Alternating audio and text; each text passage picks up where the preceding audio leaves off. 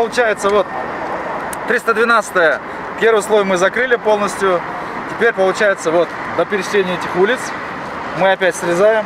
Будет два слоя асфальта, и верхний это щебенно-мастичный асфальтобетон.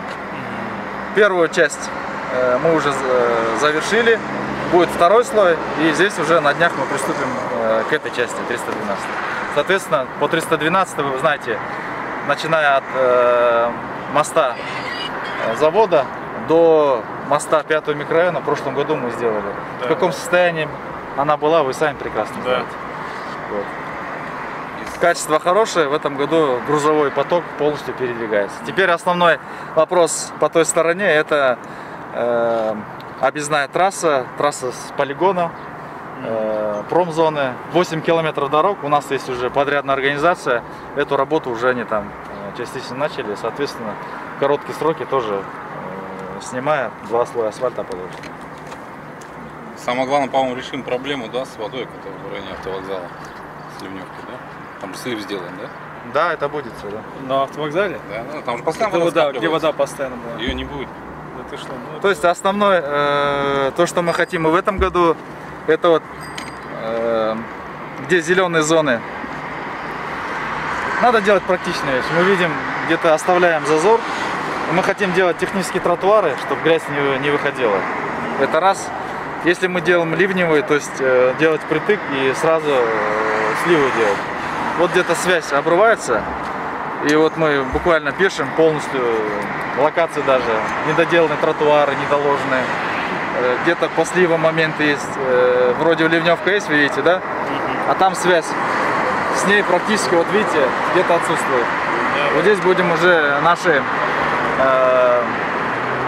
геодезисты, нивелиры, они будут нивелирную работу проводить и снимать эти вопросы. На данный момент 43 места, где действительно скапливается вода и вопрос не решается. То есть нету технических ответов. Мы пригласили специалиста высококвалифицированного, он дал нам на все вопросы четкие технические решения. Мы это все осметили, и сейчас уже на днях мы уже будем приступать. Это тройные дренажные колодцы где-то мы будем воду выбрасывать, как, например, Мира Тургенева, вы знаете, там большая лужа перед переездом. Мы ее сбросим в канализационную систему путем установок фильтров. Соответственно, вот такие какие-то решения, которые локально можем решать, мы уже полностью город обследовали. Конечно, за один год все это не сделаем. Где-то тротуары будем приподнимать, потому что мы заботимся о наших не только водителях, но и простых пешеходах, которые ежедневно передвигаются. Ну и культура, велосипедные дорожки, то, что мы обещали. Практически проект мы завершили на 52 километра. Вот на днях уже конкурсная процедура начнем.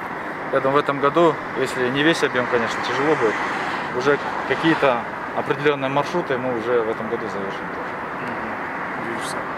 Это альтернативный вид транспорта. У нас тоже немало пользователей.